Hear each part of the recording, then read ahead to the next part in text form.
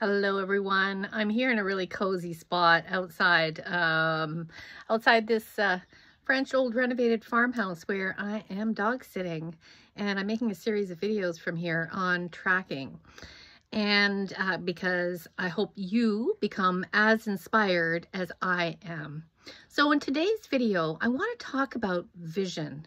And it's a skill that I teach in lioness training, but it absolutely is the skill of a tracker. So often we think, there's big picture people and then there's detail orientated people. And, certainly we tend to, find ourselves in one camp or another. And my vision tends to be on the horizon as opposed to the details.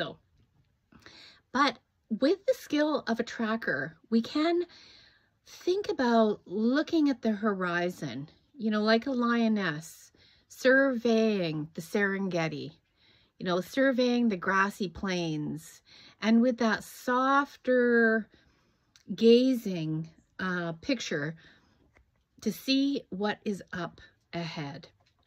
So as a tracker, you can generally look at the horizon. You have an idea about where you want to go.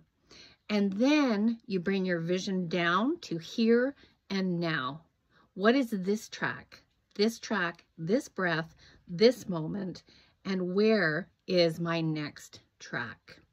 So we vacillate between the horizon and the track. And the more we do that, we find ourselves on a path that is taking us in the direction of where we want to go. And I don't know about you, but that for me sounds like a pretty important skill for living your life.